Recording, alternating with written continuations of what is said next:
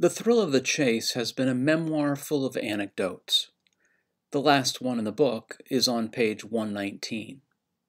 The memoir changes when we get to Flywater. This chapter was originally published in 2008 and appears in the book with some light editing. However, Forrest tacked on 2 introductory paragraphs on page 121 to smooth the transition. The last sentence in Father on the Banco mentions his parents, and the first sentence here is about them as well. These paragraphs are a bridge between 120 pages of memoir and the 20 or so pages of material that center around the launch of the treasure hunt in the wake of a cancer diagnosis. This page has just a touch of the self-conscious voice from the preface. In fact, the "I think that's funny" comment harkens back to page 6. It's a safe bet that the preface and this 2-paragraph introduction were written at roughly the same time, likely in the spring of 2010. The memoir also lets photographs do some of the heavy lifting as far as storytelling, and the anachronistic double-spread scrapbook here is no exception. Suddenly we're back in Yellowstone, even though we left that section 60 pages ago. This chapter is one of the main reasons people think the treasure chest is hidden in the Yellowstone area. Despite all his many adventures, Forrest says his summers there were the best times of his life. And in this chapter, he wants to describe what it's like to love something dearly and leave it behind. The second drop cap marks the real start of the chapter. Even if we didn't have the newspaper article, you can sense the change in tone. It's notable for its rich, lyrical language. Like a painter who can practice in different styles, Forrest can write in different vernaculars. Flywater is about as close to poetry as prose can be. There are examples of tautology here, unusual word order, and archaic poetic expressions. Forrest said his church is in the mountains and along the river bottoms, and this surely is one of his church's sacred texts. But apart from the lofty language, it's very straightforward and simple in its layout. The chapter has a chiastic structure. There are links between the first 2 paragraphs and the last, where he explicitly references death. The specific references to the book Flywater occur in paragraphs 3 and 8, where he moves the book from one place on the shelf to another, a simple but elegant metaphor of transference. This puts the emphasis on the central component, paragraph 5, where the author comes to accept that others must take his place. He ties it to the changing of the seasons, but not literal seasons. It's rather mystical. Seasons change, leaves die and fall, but they're reborn. Those who love and revere this place, they have their turn, and then there's generational transference as others come along. He even recognizes that there was a generation before him. You see progress here. His acceptance of what must happen is complete. Lest you think this is all about fishing, Forrest corrects you. It's about 3 vital spiritual connections one can have: an inner connection, friendship, and a connection to nature. Humankind's domination of nature is acknowledged in the pastime, but then he rightly chooses an animal that neither hunts us nor is hunted. There's generational transference here as well, as a moose accompanies her calf to the water's edge. On a metaphorical level, Yellowstone is life itself, and his departure, death. Others will come in his place, not knowing the spaces he occupied and the memories he made, but he comes to accept this. The last paragraph borrows from Alan Seeger's I Have a Rendezvous with Death, written during the First World War, and in a somewhat abrupt and deeply personal turn, Forrest clarifies the referent of the second-person pronoun from the original version, adding Peggy's name. Goldenmore opens with a detailed description of a boy's blossoming habit of collecting, starting with bottle caps and moving on to string. And it's not clear at first what any of this has to do with a treasure chest filled with gold. The word fun is important here, It'll come up again in a key passage. What ruined the fun of his first foray into collecting? The fact that he obtained an enormous collection? No, the fact that his father did all the obtaining. What ruined the fun of the string collection? The collection itself was stolen. Once again, he obtained a huge collection, so big it couldn't fit through his bedroom door, but he got to acquire it all. Forrest is giving us a window into what makes him tick as a collector. Then the terrible 5 words, like a lightning bolt. And then I got cancer. Let's take a moment and go back to 1988, an important and pivotal year for Forrest. In 1987, Forrest and Peggy were anticipating a new chapter in life. They were gearing up to sell their business, which would necessitate a move to a new home since the Fenns lived in the second story of the gallery. He also acquired San Lazaro in 1987, launching an avocation that would thrill him and consume his time, his own pueblo to excavate. At some point in '87, Forrest felt some pain when he would lie down. He had lost his father very recently, but he doesn't act right away. He does what many people in this situation do. Nothing. The following year, he was at a party and talked casually to a doctor. The doctor said he should get it looked at. He had a PET scan or some similar procedure, and the nurse administering it called another nurse over. "Hey, get a look at this." It was renal necrosis, a dead kidney. Dr. Taylor Floyd said he wouldn't normally remove a kidney simply because it wasn't working, but because of the pain he advised it. Forrest asked, "What are the chances of it being cancer?" And the doctor dismissed it. 5%. Surgery was scheduled. Dr. Floyd thought the procedure would be routine, 1 hour tops. But when he got inside, everything changed. He discovered a large tumor at the vena cava, the largest vein in the body. At this point, the doctor would have called for a biopsy, knowing, however, that it was likely cancerous, which is deadly serious. But the procedure itself now became vastly more complicated. The nurse monitoring Forrest's heart, the anesthesiologist, Dr. Floyd and his team, the nurses on hand. Everyone canceled everything for the rest of the day. They undoubtedly needed more personnel. They needed to talk to Peggy. They might have needed another surgeon, possibly 2. It took 5 hours, working delicately around the vena cava and the heart. Forrest later awakened to the bad news. They did what they could, but they said he had a 20% chance of living 3 more years. He started chemotherapy and radiation treatments. He was bedridden for many weeks. He was depressed, discouraged. He thought he was going to die. He was 58, and chances were he'd be dead at the end of his 60th year. Later in the memoir, he refers to this as the Black Abyss. For the next few months, he says, his life was put on hold.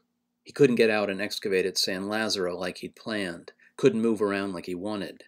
He probably had to make decisions with his contractor for the new house from his bed rather than going out to the site and seeing things for himself. They sold the gallery, but their house was still being built.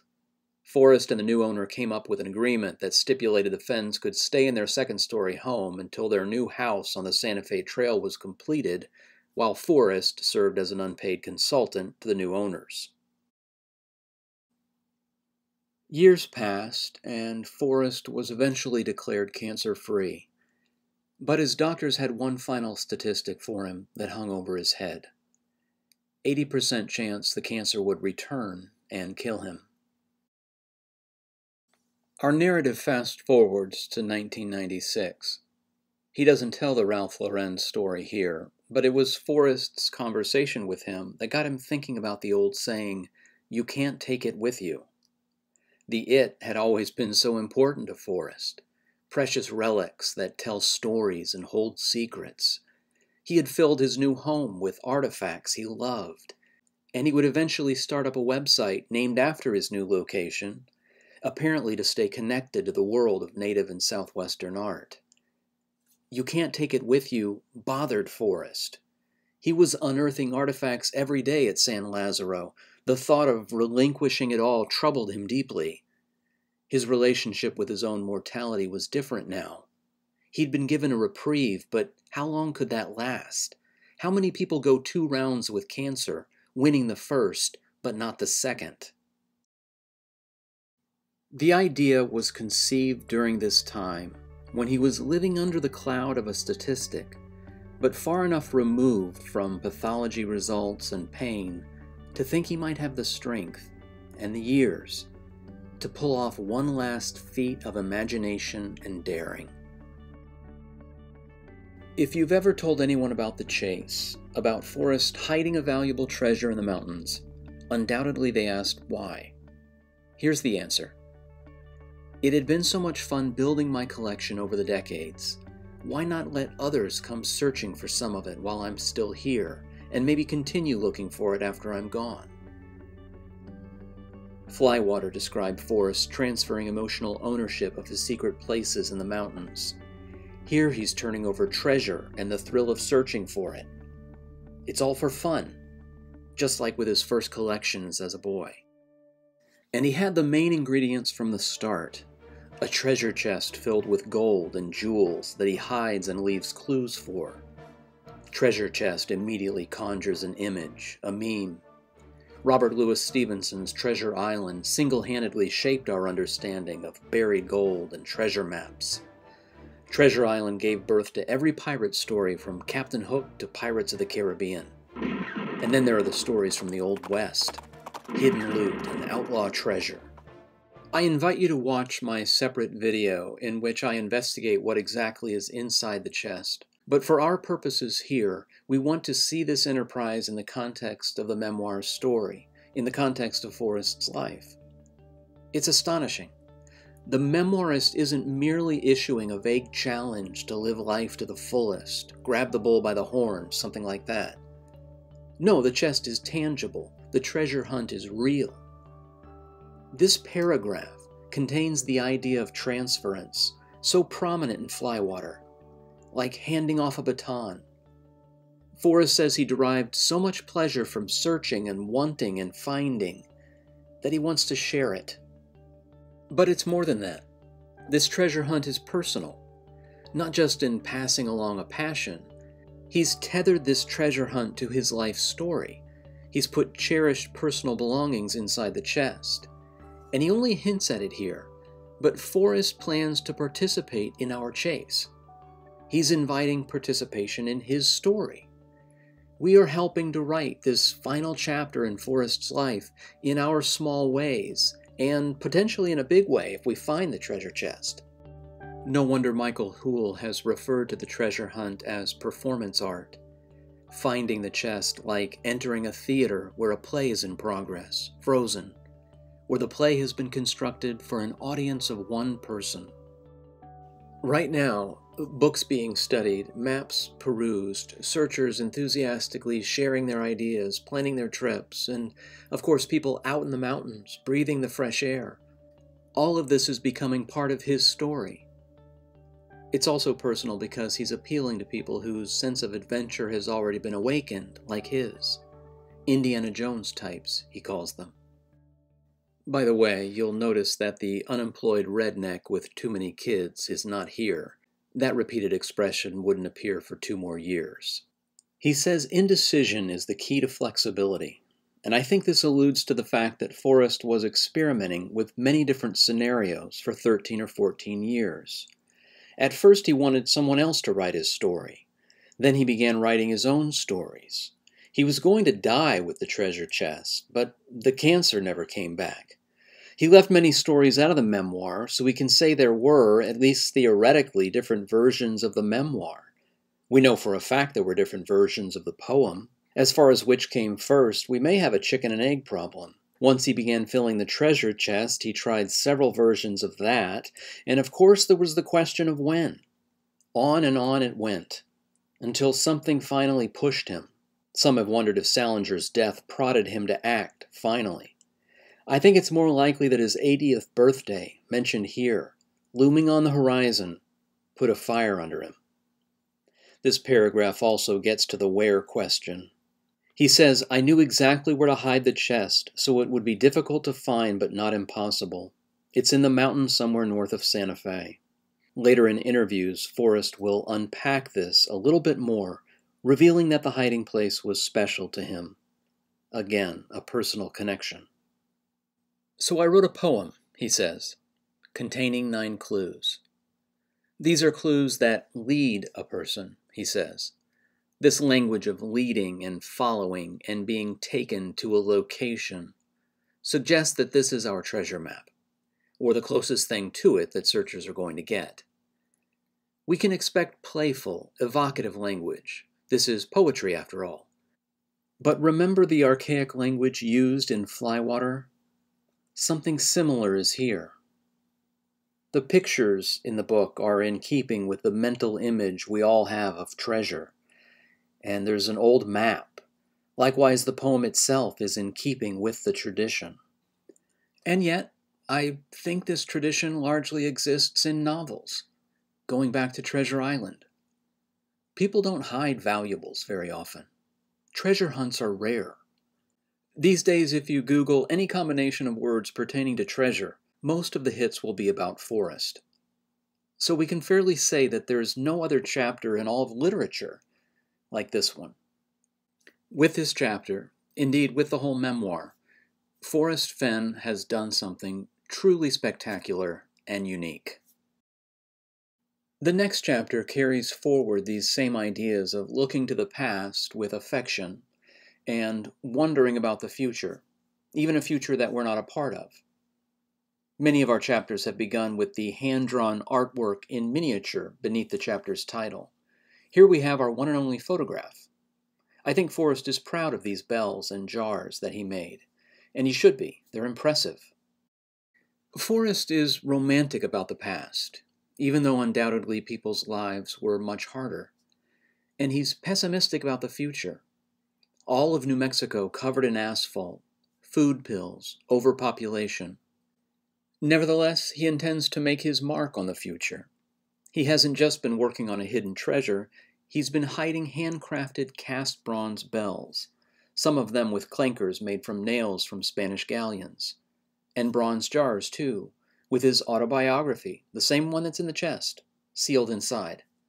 The differences between the two projects are noteworthy, but there's a great deal of overlap. In the telling of how he fashioned these items, he refers to blacksmithing practices that have been around for hundreds of years, as well as a novel technique that he invented and taught someone else. One generation teaching another, generational transference. There's a passing reference to Edna St. Vincent Millay's funny little verse called The Second Fig. It feels a little out of place, but I think it fits with the notion of Forrest's behavior being thought of as foolish. He mentions it again and again. We saw something similar in regard to the treasure chest. To prove his point, he compares what he was doing in 2008 and 9 with Dancing with the Stars, from which the chapter gets its name. No one can remember who won those seasons.